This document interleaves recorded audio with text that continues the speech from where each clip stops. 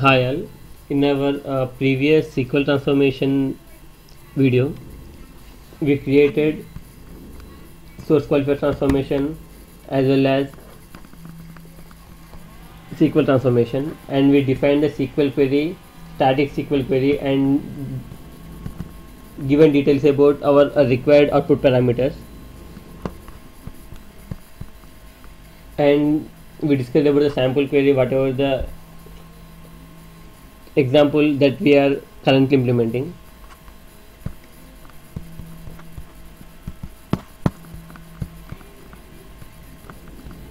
So these properties and SQL settings are very common when compared to other properties of transformations. Now I am creating target transformation, this product sales.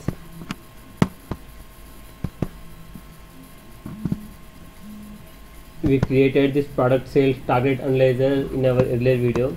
Now I am mapping this product ID, name, unit price to these three values, and also we verified all the data in this product sales table and source table. Now mapping is completed. I will create a session for this. In the task developer, I am creating a new session. m_static _ SQL s_m_. I am associating this to our static SQL mapping.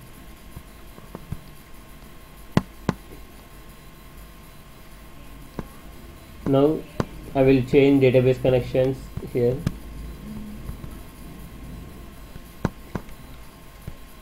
In the components or in the mapping connections, so our product sales is a source database. It is also source database.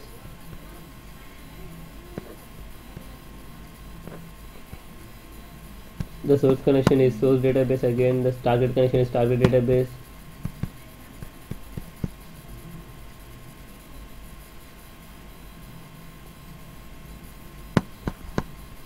And this SQL, our SQL transformation connection type is relational. It is associated to target database, and our product sales is also associated to this target database. I am changing the connections here. It is source database. Done.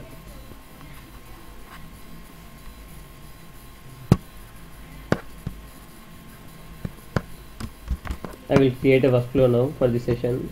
In workflows, create a new workflow, w_static _SQL.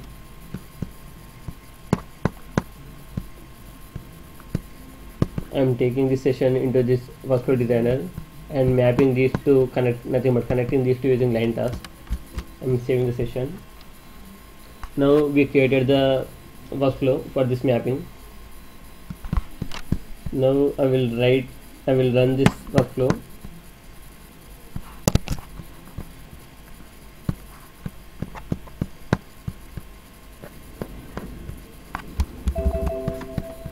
If you come down, the session got succeeded.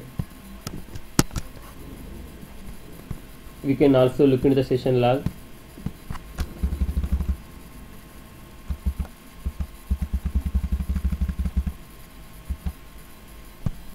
Here, by looking into the session log,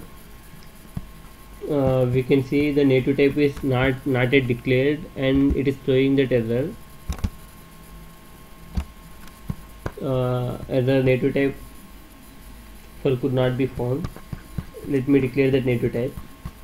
So if you open the mapping, here in the SQL ports, this is the native type. I am declaring it as integer.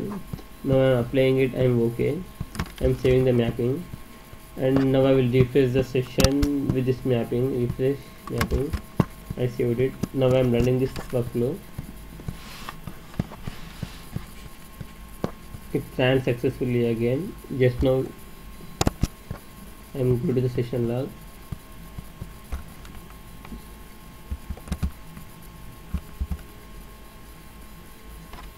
Yes, in target requested 5 rows, subtract 5 rows, affected 5 rows. In the load summary also 5 rows. Now we go to the SQL server. In product sales table, that is our table.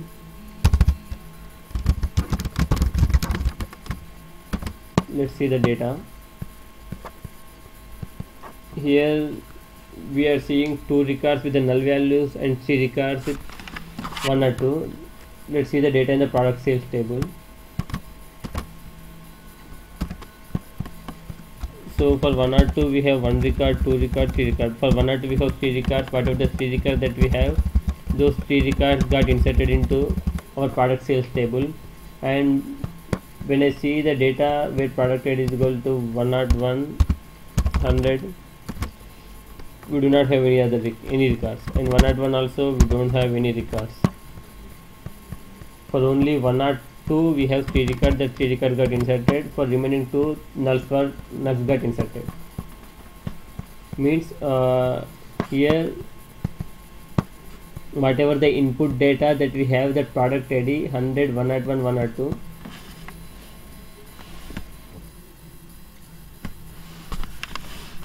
So as we do not have this 101 value and 100 value, these 3 are directly inserted as null into this table.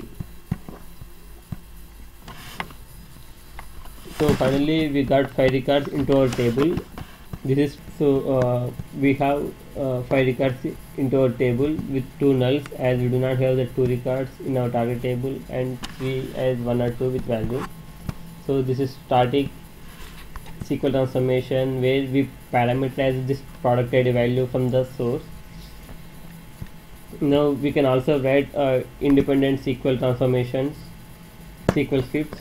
Let's write a simple SQL script for this.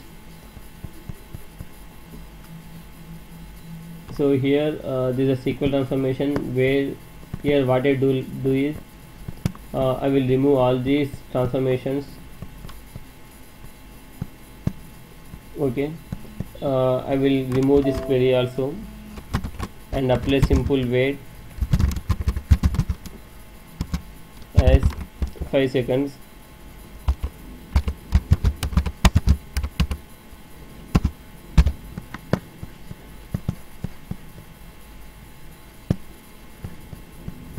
And so to the same table, whatever the product ID that I have, I am inserting that ID into this product ID mapping.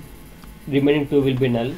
So here as I apply delay as 5 seconds, so for each and every row in product ID table, it will read that row and it will apply 5 seconds delay, and it will nothing but for those 3 records it will apply total 15 seconds delay, and it will read those 3 records finally and insert those 3 into this product sales table. Okay, so let me see here. Now I am saying the workflow. I will refresh the session.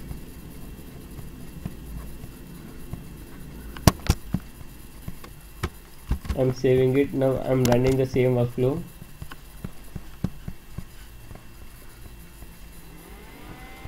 So as I apply 15 seconds delay, still it is in running position.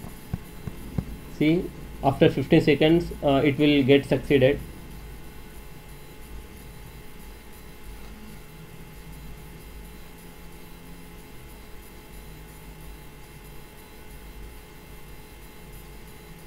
Now it got succeeded. Let me see the data in the database, product sales. So here 100, 101, 102, this is the source data. As we haven't mapped these two, it got inserted with null values. Now see the session log, how the delay got applied to this transformation. So this is the session. I am going to the session log.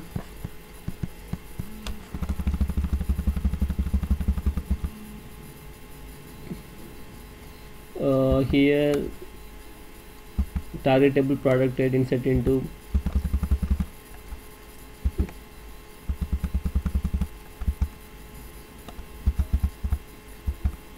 here. Yeah, the source data got readed already. SQL prod SQL product sales from product ID.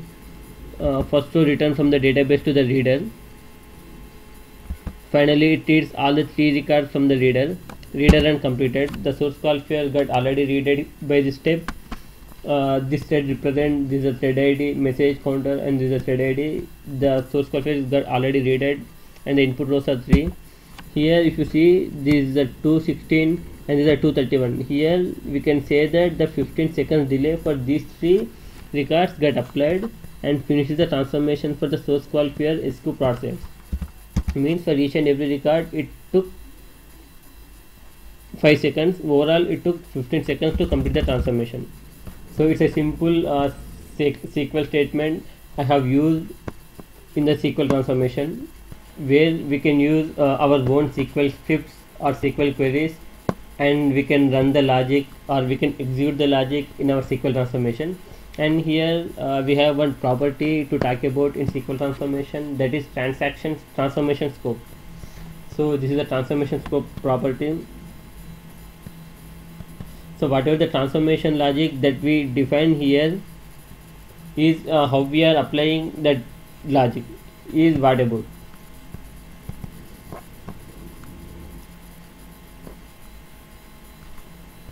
So the transformation scope has 3 values: row, transaction, and all input. So nothing but here if you see, this property is row for passive transformations.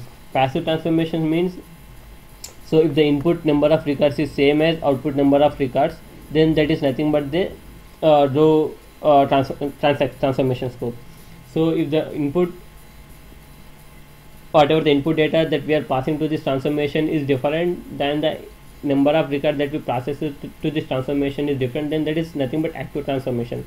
So in case of active transformation, we can go with this all input or transaction transformation scope, where we will apply the logic to that whole input and we will get the result.